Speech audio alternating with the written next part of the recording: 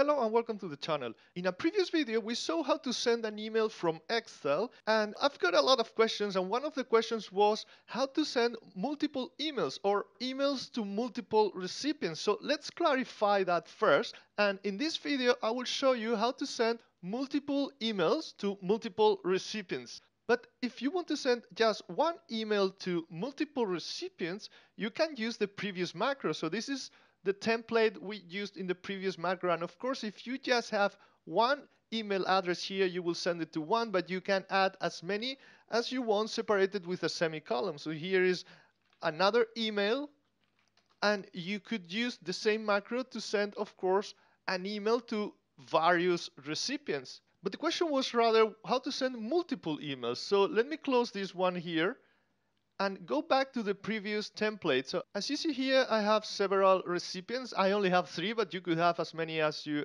need.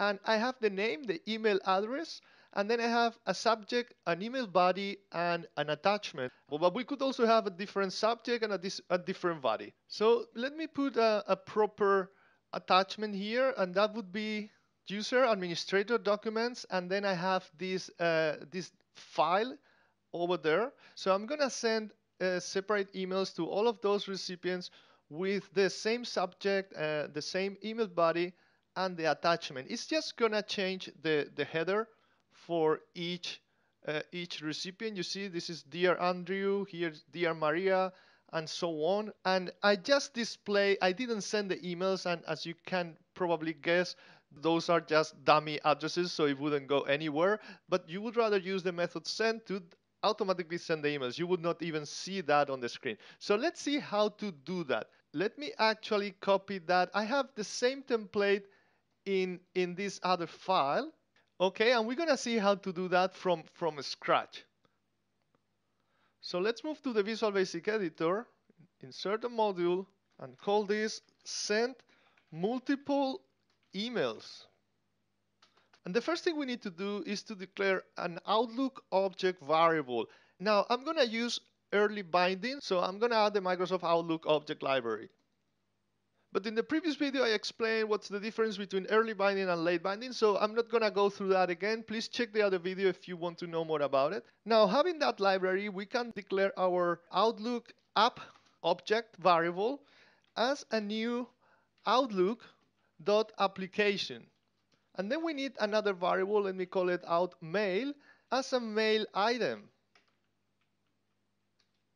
And now we're going to start a loop through rows in that worksheet. So for R equals, we start in row number 2 to skip the headers, up to row number, well, in this case, I only have 3 recipients, so that would be 4, but we can also have just the last row with content, and up here we can get our last row with content as cells, rows count, comma, in column B or C. Actually, column C is where I have the email, but it doesn't really matter. It's either B or C with the name or the email of the recipient. Then we get to the end and we get the row number. So we're gonna loop here from 2 to actually row 4.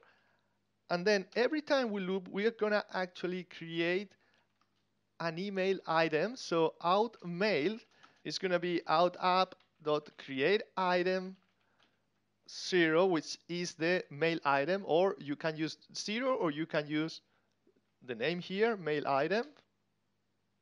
And now with that mail item, out mail, we're gonna set the recipient. So 2, this is gonna be actually range column C and row R, okay, dot value.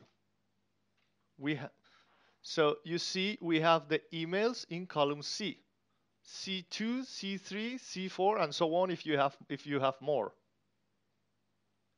So that's CR.value.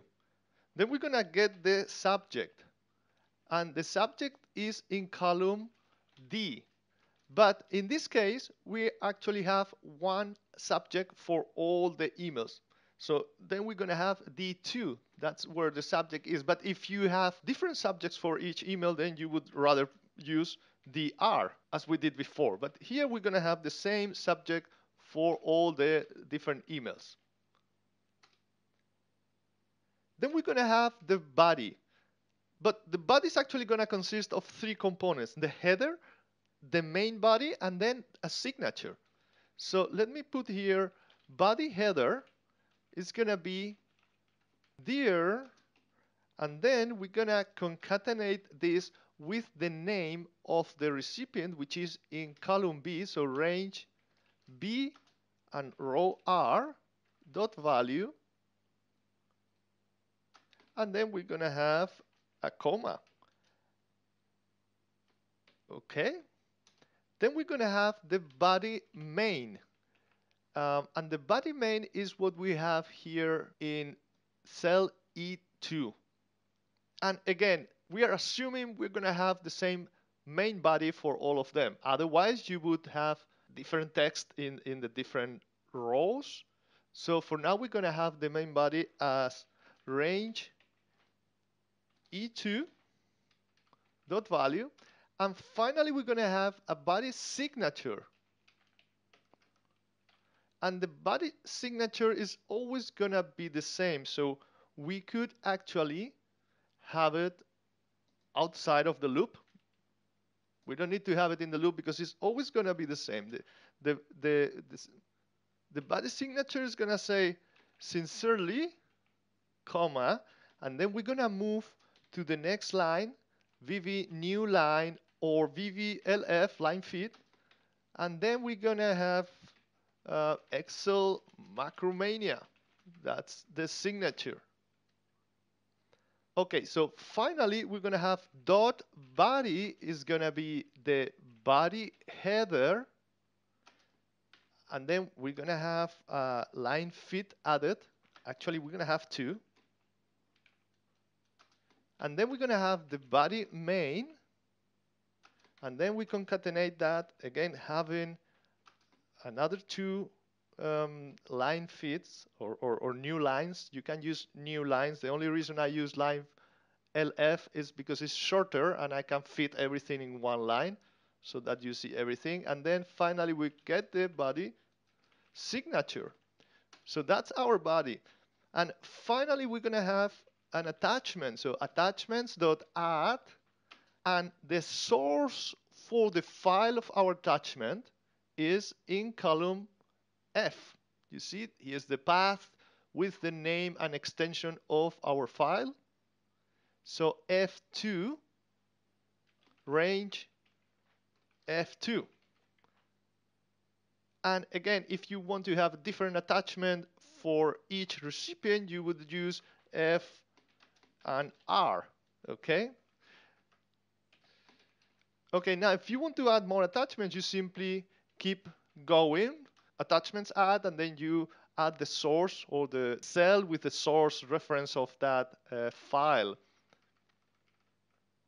And finally, we can send the email, but as we did before, we are actually gonna display the email so that we see all the 3 emails, in this case just 3, but of course if you have 20, 30, 50, don't display them all because you're gonna open a bunch of new mails. So you would just go and send all of them, right? But I'm gonna comment that for now. I don't want to send these emails, and actually these are dummy accounts, so it won't go anywhere, or it would actually go somewhere where it shouldn't go. And here we can end the with statement, and finally we can of course go to the next row. So this is going to happen for each row.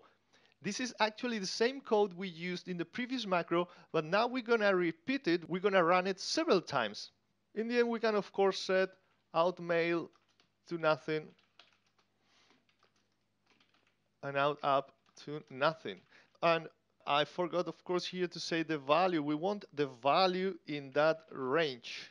And body header, dear range. Oh, I don't know why I wrote that. This should be dot, of course. Yeah, we get the value in that. So now let's run it and let's see how we get here the 3 emails with a different header for each of them, the same email body and the same signature, but of course a different email each time, um, and the same subject and the same attachment. So that's how we send multiple emails from Excel and via Outlook using VBA macros. Thanks for watching.